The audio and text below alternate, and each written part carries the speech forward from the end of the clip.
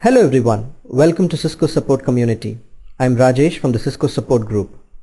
As promised in my last video, today we will learn about one of the most important processes that happens in a Cisco Unified Wireless LAN. We'll understand how the integral components of the Cisco wireless solution, the lightweight access point and the wireless LAN controllers talk to each other and establish communication before they start servicing wireless clients. This is called the lightweight access point registration process. Access points are broadly classified into two types. We have the standalone APs, also known as the autonomous APs or the distributed APs, and we have the centralized APs, thin APs, more commonly known as the lightweight access points. In a Cisco Unified Wireless Network, we use lightweight access points. The lightweight access points are zero-touch deployed and no individual configuration of access points is required. They have to first discover controllers and register with them before they can start servicing wireless clients. Let us now look at the wireless LAN controller discovery process. The lightweight access point registration process is a four-step process. First, the AP needs to get an IP address. Next, the access point needs to find candidate controllers to which it can register. The third step is to select a controller from the list of candidate controllers. And the final step is to register with the wireless LAN controller. Let us now see how the lightweight access point accomplishes these steps and completes the registration process. Once the lightweight access point boots up, the first thing it does is look for an IP address, assuming we have an out-of-the-box lightweight access point. It sends the DHCP discover message, hoping to hear from DHCP servers in the network. DHCP servers which receive the DHCP discover respond and provide an IP address.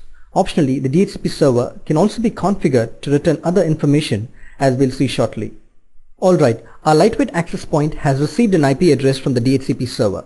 Next, it needs to find controllers to which it can register. For this, the access point uses the Wireless LAN Controller hunting algorithm. Let us now see how the Wireless LAN Controller hunting algorithm works. The hunting algorithm supports two types of controller discovery: Layer 2 discovery and Layer 3 discovery. Layer 2 discovery is supported only on few of the older platforms of controllers and access points using LWAPP. CAPWAP does not support Layer 2 discovery. Layer 3 discovery is supported on all platforms either with LWAPP or CAPWAP. The way the hunting algorithm works is, if Layer 2 discovery is supported, the access point sends a discovery request in an Ethernet broadcast. If the AP does not find any controller using this method, or if Layer 2 discovery is not supported, the AP proceeds to Layer 3 discovery. And if the AP does not find controllers using Layer 3 discovery, it reboots and starts all over again. Let us now look at Layer 3 discovery methods in detail.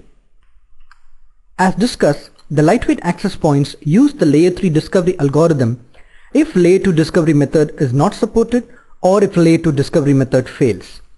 The Layer 3 discovery algorithm uses different options in order to discover controllers and to build a controller list.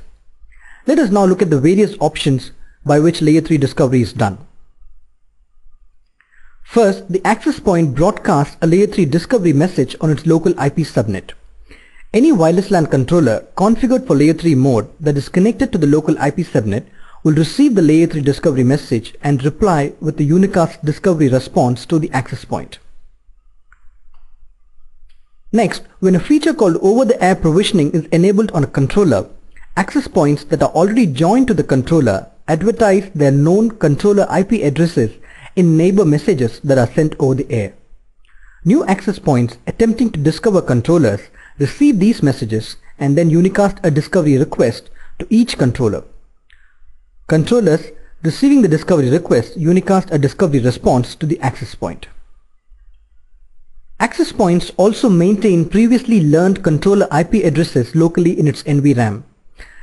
They use these IP addresses and send a unicast discovery request to each of the controller addresses. Any controller which receives the discovery request responds by sending a discovery response to the access point. The next one is an interesting one. DHCP servers can be programmed to return controller IP addresses in vendor-specific option 43 in the DHCP offer of the lightweight access points. When an access point gets an IP address via DHCP, it looks for controller IP addresses in option 43 field in the DHCP offer. The access point will send a unicast discovery request to each controller IP address listed in option 43. Again, the controller is receiving the discovery request, unicast a discovery response to the access point. And last, the access point will attempt to resolve the DNS name Cisco-LWAPP-controller.local domain. When the access point is able to resolve this name to one or more IP addresses, the access point sends a unicast discovery request message to the resolved IP addresses. Each controller receiving the discovery request replies with a discovery response to the access points. The layer 3 discovery algorithm repeats until at least one controller is found. During the layer 3 wireless LAN controller discovery, the access point always completes all the steps that we have discussed in order to build a list of candidate controllers. After the access point has completed the discovery step, the access point selects a controller from the candidate list using a selection algorithm, which we will be seeing in the next slide. The discovery response message sent by a controller in reply to a lightweight access point contains certain important parameters which is used in the controller selection process. Some of these parameters include the controller sysname, which is the host name of the controller, the controller type, which defines the platform of the controller, the controller's AP capacity and its current load, the master controller flag, and the AP manager IP address. Let's now see how the selection algorithm uses some of these parameters for controller selection. Alright, we are all set to select the best controller from the list of candidate controllers using the wireless LAN controller selection algorithm. The lightweight access points use 3 criteria to select the best controller. If the access point has been previously configured with a primary, secondary or a tertiary controller, the access point will attempt to join these first. If not, it will attempt to join a controller configured as a master controller. If both these criteria fail, the access point will join a controller with the greatest access capacity.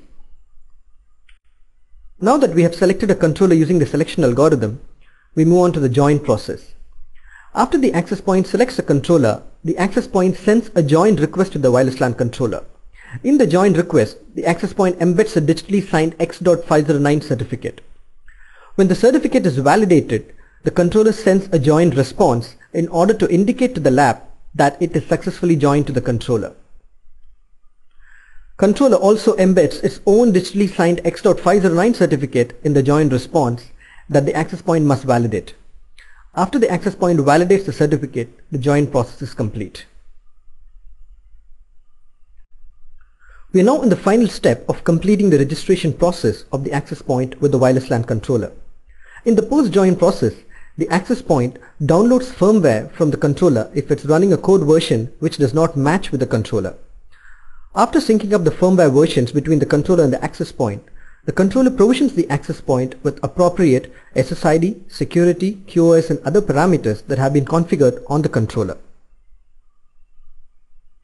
Once this is done, the access point is ready to serve wireless LAN clients, and this completes the registration process. Now the access point is registered with the wireless LAN controller. I hope the information provided in this video was useful.